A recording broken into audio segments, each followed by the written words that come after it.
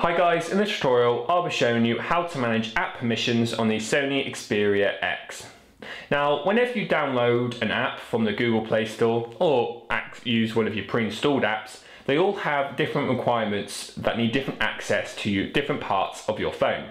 These are called app permissions. Now, 99.999% of them are completely harmless.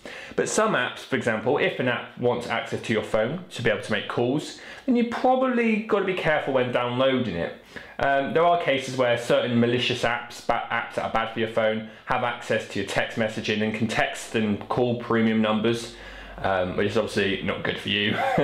But you want to be able to stay on track and look at your app permissions. To do this, we open Apps and select Settings.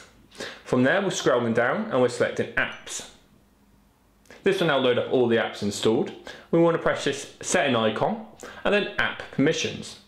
So here you can see all the permissions on our device and some of the apps that allow them. So for example, I can see here the apps that have access to my contacts list.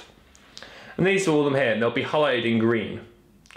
What I can do, if I choose to, if I don't want, say, I don't want my calendar having access to my contacts, I just disable it there, as shown.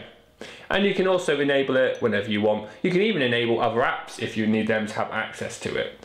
And I recommend you just keep on top of this, especially this one, the phone. And obviously at the moment I haven't got many apps installed, so my phone isn't being accessed by weird apps. But if you start downloading apps, keep on track of this. It's very important.